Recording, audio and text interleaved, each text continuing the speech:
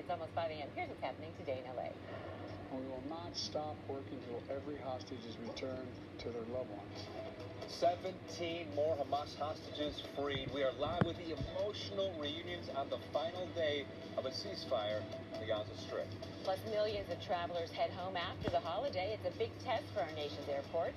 Can they handle the challenge and the crowds? Alrighty, and we're tracking a chance for some rain in our future. The forecast is going to turn stormy for the middle of the week. I have the timing just ahead in your first alert forecast. Today in LA at 5 starts now. Good morning to you. It is Monday, November 27th. I'm Lynette Romero. And I'm Agent Arambula, right on the brink of actually wearing a jacket or a coat into work. You didn't wear one today? No. Big mistake. Oh, yeah. It was chilly out there. I definitely felt the difference. It's still 49 degrees, Belen. Yes.